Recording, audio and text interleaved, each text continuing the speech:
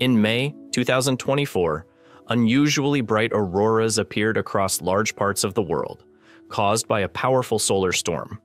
That storm came from one of the most active regions on the Sun seen in decades. What makes this event scientifically important is that researchers were able to track this same region for nearly 3 months, watching how it formed, evolved, and produced eruptions. This long-term data set is giving scientists new insight into how solar storms actually develop. In this video, we will explore what was observed, why it matters, and what it means for predicting future space weather. Let's get started. When the solar storm of May 2024 produced unusually bright auroras across much of the world, scientists quickly focused on its source, an active region on the Sun labeled NOAA 13,664. What set this region apart was not just how powerful it was, but how completely it was observed. Active regions are areas where the Sun's magnetic field becomes concentrated and distorted, often leading to solar flares and eruptions. These regions usually disappear from view after about 2 weeks as the Sun rotates, which makes it difficult to follow how they evolve over time. In the case of NOAA 13,664, however, researchers were able to keep tracking it long after it moved away from Earth's line of sight. This was made possible by combining observations from Solar Orbiter of ESA and Solar Dynamics Observatory of NASA. Solar Orbiter's changing orbit around the Sun allowed it to see areas that are hidden from Earth, while the Solar Dynamics Observatory continued to observe from near-Earth space. By aligning and merging data from both spacecraft, scientists created a nearly continuous record of the region's behavior.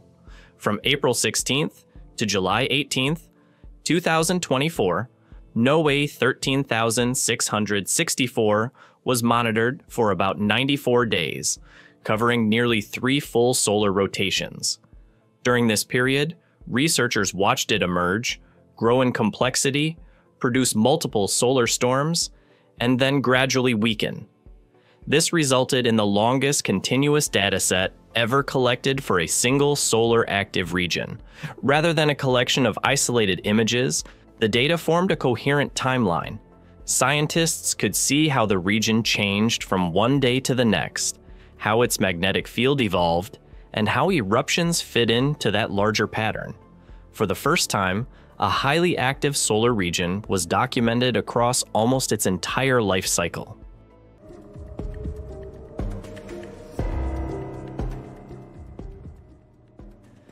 The main value of this long-term observation lies in what it reveals about solar magnetism.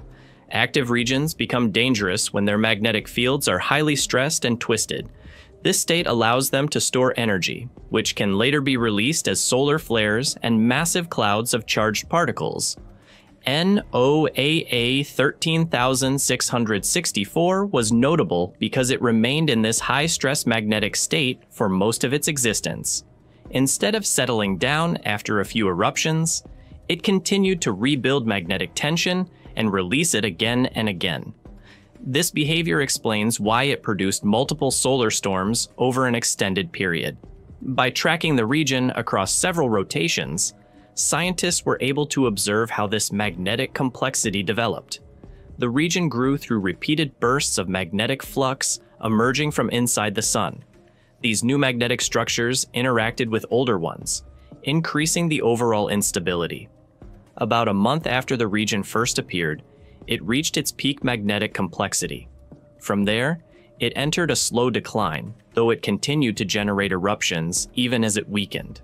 This timeline is significant because it provides a clearer link between magnetic evolution and solar activity.